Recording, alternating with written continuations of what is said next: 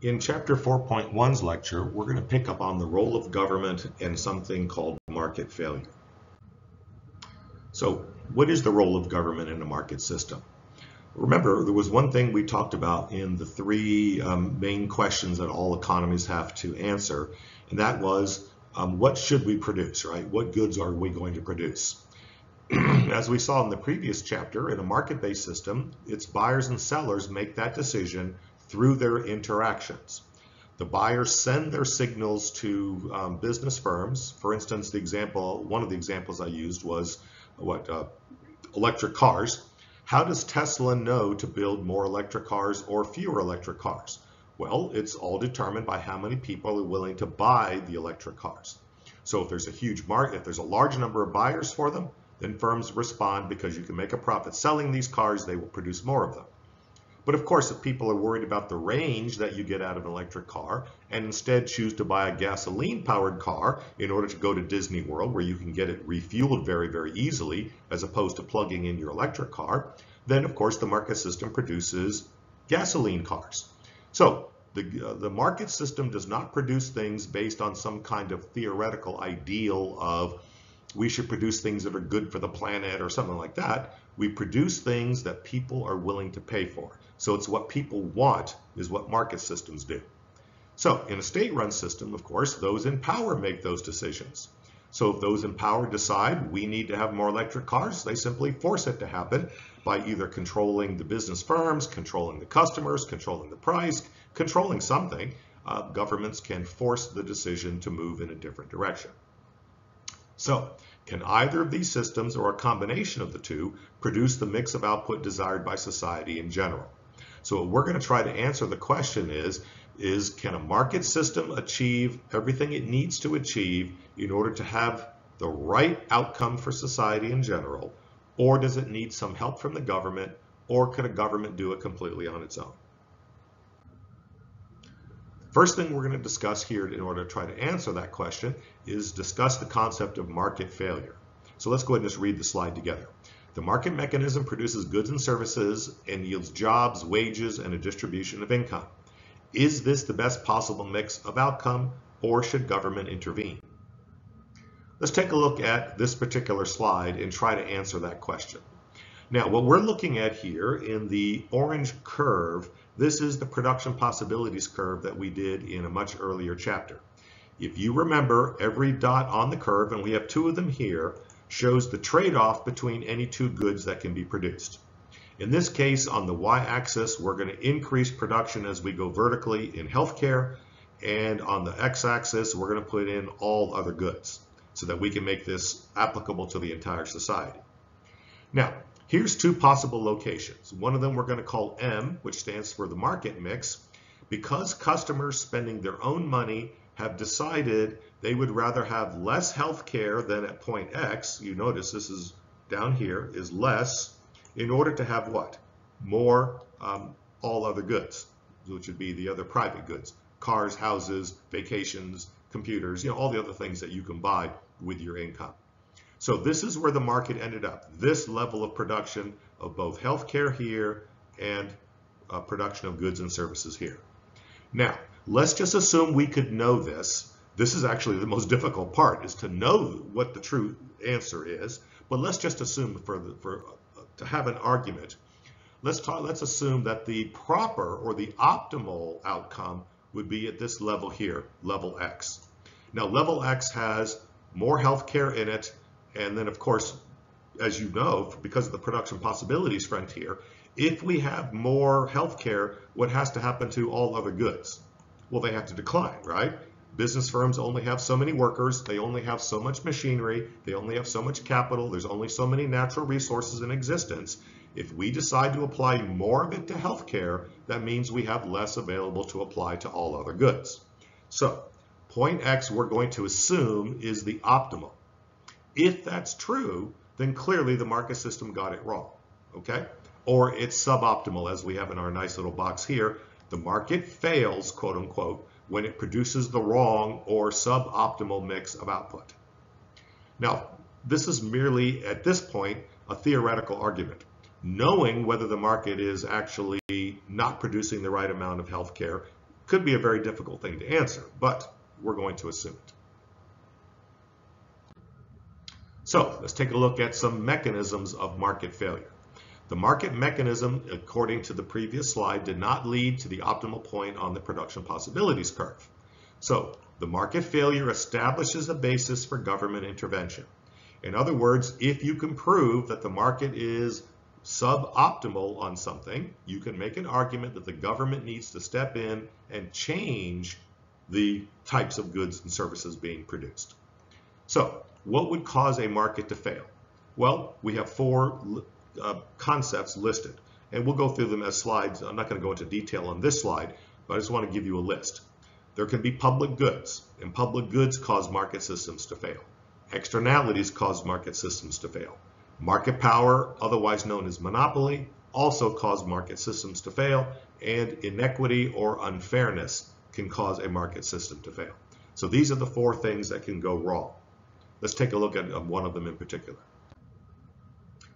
Let's take a look at private goods as an example of things that go right, so that when we can come up with and start talking about public goods in the next slide, we'll be able to have a compare and contrast.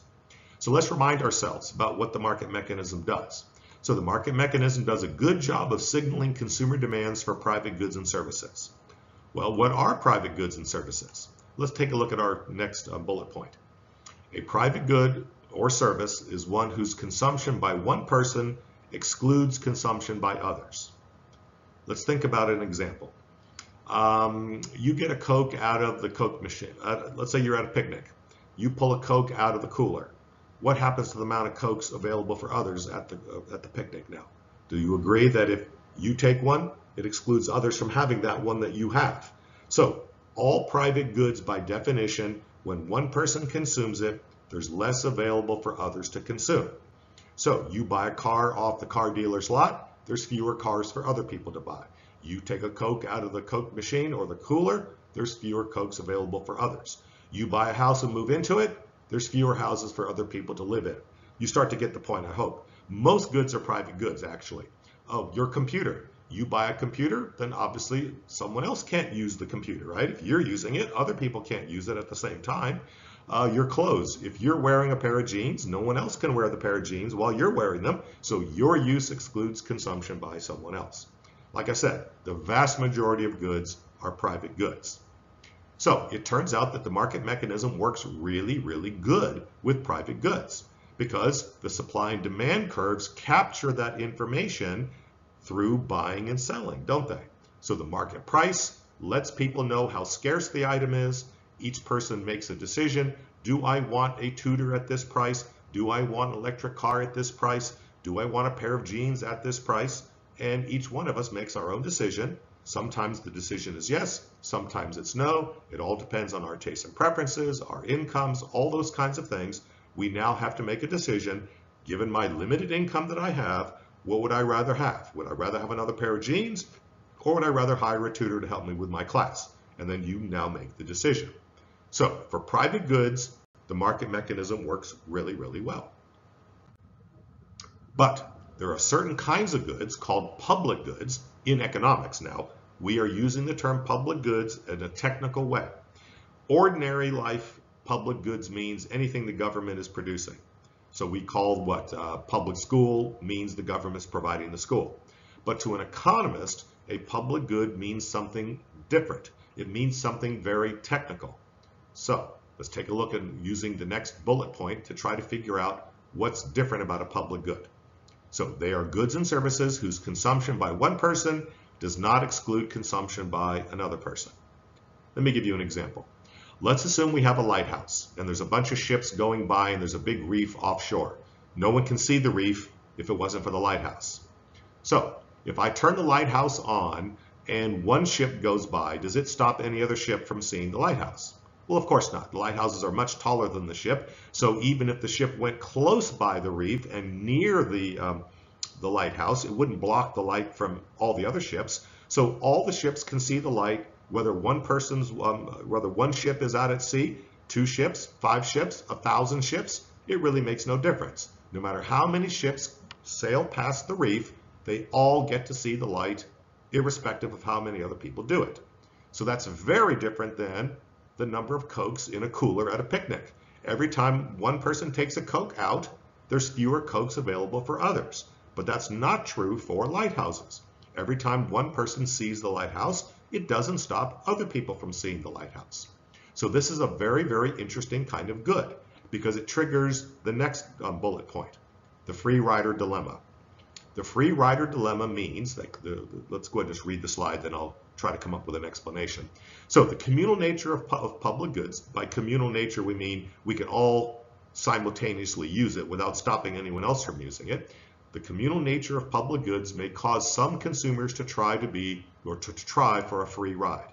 So what is a free rider? An individual who reaps the direct benefits from someone else's purchase or consumption of a public good. So herein lies a very interesting problem. If you were trying to build a lighthouse as a private business person and you're going to charge people money in order to see your lighthouse, we now have a real problem. Remember, all transactions in a market system have to be voluntary. You can't force people to pay for anything. You have to offer it to them and they can refuse. So you've turned your light on and there's 50 ships going by. 3 of them pay, so you have to leave the light on for the 3 of them. What are the other 47 going to do now that they know you've left the light on and they get to see it whether they pay or not?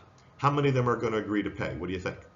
Well, therein lies the free rider problem. This is what our description is for the free rider.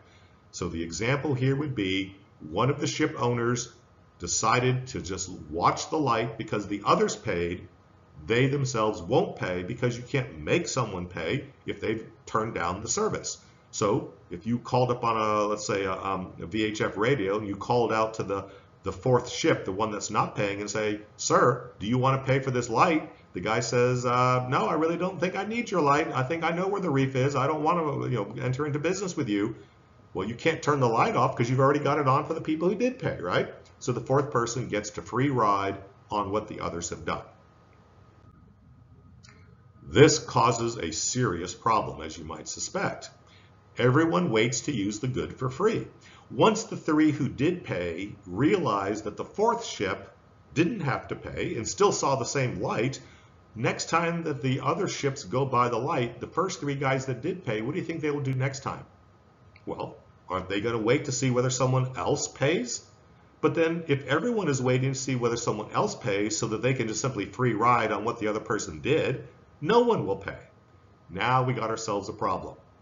There appears to be no apparent buyer of the good. Everyone, you call them up on the radio, how many of you all want to pay for the light? And everyone keeps saying, no, I don't want to pay for the light. So obviously the lighthouse keeper can't afford to turn the light on for free. It costs electricity, right? So the lighthouse keeper says, oh, I guess no one really wants the light. And so no producer brings the light to market. But is that the true situation?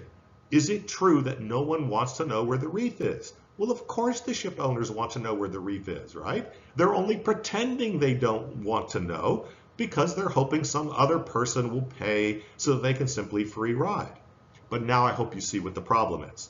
Markets in this example, meaning private business people, when they see the opportunity to build a lighthouse on a reef, will decide, I don't think I want to do that. I'm going to put millions of dollars into this business and I have no way to know whether anyone is going to pay for it. I don't think I want to do this. So no one builds lighthouses. Is that the correct answer? What do you think?